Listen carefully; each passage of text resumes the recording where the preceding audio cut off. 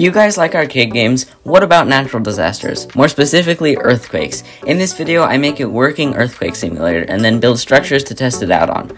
For this mechanism to work, I need to convert the rotation of my Lego motors into the back and forth movement. If I take this Technic beam and clip it into this gear with a loose pin, we can get a back and forth movement out of the motor. But because this structure has to support and shake tall frames of buildings, I'm going to add another motor on the opposite side and make it another beam mechanism to hook them up.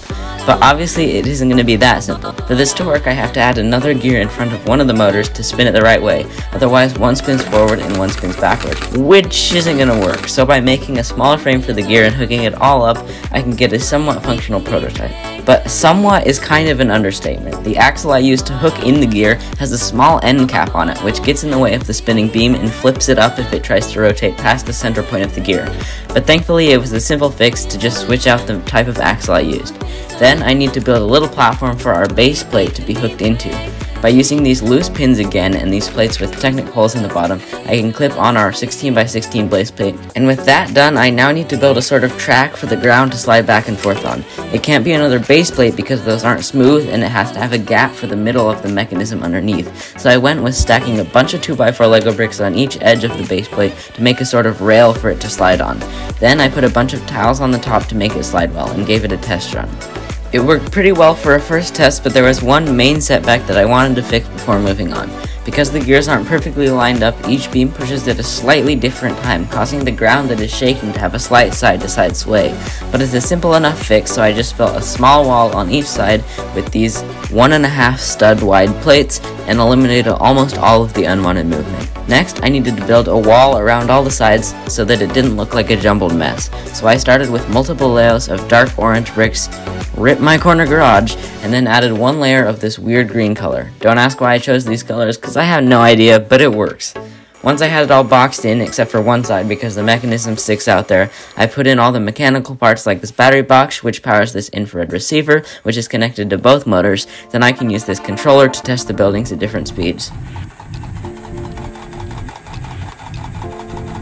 And with all that built, there were only 2 more things to do before I could make buildings and utterly destroy them. First, I needed to add a bunch of large plates around the edges of the model so it all matched the part of the ground that shakes, and then add some details on the top. But of course, this wouldn't be an RJ and Bricks video without a bunch of problems along the way.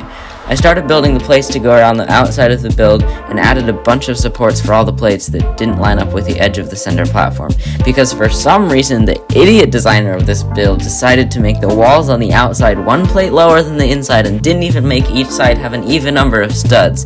Like, I don't even know what they were thinking. Oh, that was me. Anyways, the beams kept falling over, but after quite a while all the plates were in place, and finally I could start decorating the top.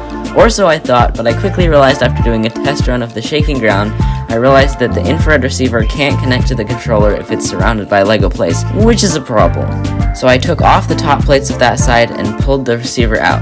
Thankfully, the cords were long enough that they could still go underneath the plates, but then I put them back on and twisted the cords into a bunch, and honestly, I think having the receiver on top is kinda cool looking. And finally, with everything working like it should, I can add some details on the top and start building frames to knock over. But right as I started the usually easy part, I got building block. This doesn't usually happen to me, but for some reason I could not come up with any designs for the build that I liked. After a lot of trial and error though, I finally got onto something that I liked. I used these bar pieces as a sort of fence idea and then added some terraforming to look like piles of rock and dirt. The infrared receiver ended up looking like some sort of abandoned machinery, and the ground around it looks like a ruined construction site, which actually fits really well. But with all that done and everything working, I could finally get to work building structures to test out the earthquake simulator. I started with a 16x16 base plate and added beams in each of the 4 corners and then made 2 and stacked them. I put it on the shake table, and this was basically the moment of truth. If this didn't work, then I didn't really know what to do.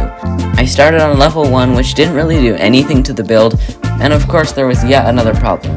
Because the shaking part of the build is only attached at one point, it can pivot, and when there is more weight on top, it makes the whole thing flip back and forth a ton. So to fix it, I added a bar across it so that it's held in place. Then I ran it again. So that wasn't really as epic as I had imagined it, so I added like 5 more layers to get this massive skyscraper frame thing and put it on the ground and started it up. It was going fairly well until I sped it up, and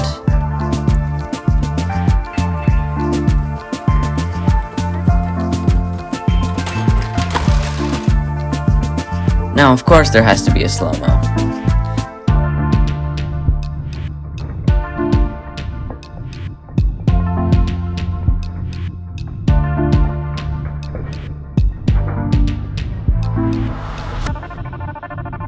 That was super cool, so I built the whole thing again and tested it one more time.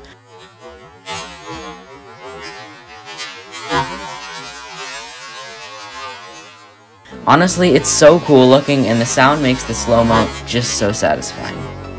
But there was one final thing I actually wanted to test. If I take a bunch of these 2x bricks and stack them on top of each other without actually locking them together, I can make a building that holds itself up, but that will fall over if it's shaken too hard. I started by building a small frame at the bottom that is sturdy enough to not break when the ground shakes, and then built up a box without pushing any pieces down to interlocked. Then, once I had it at a height that was good, I gave it a slight push down so that the pieces didn't just go flying off immediately. And with all that built, it was ready for the final test. I turned it on and put the speed up until it started collapsing.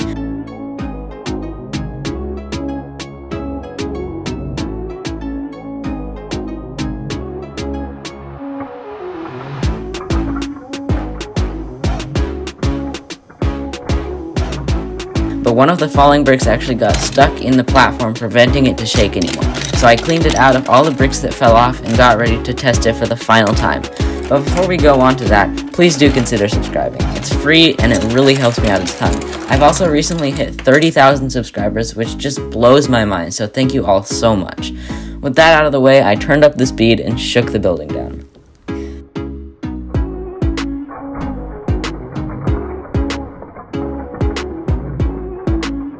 But, of course, there was actually one more final test that I wanted to try. So I took a bunch of these pillar pieces, stacked them up super high, and stuck them on the plate to see how long it would take before they fell over.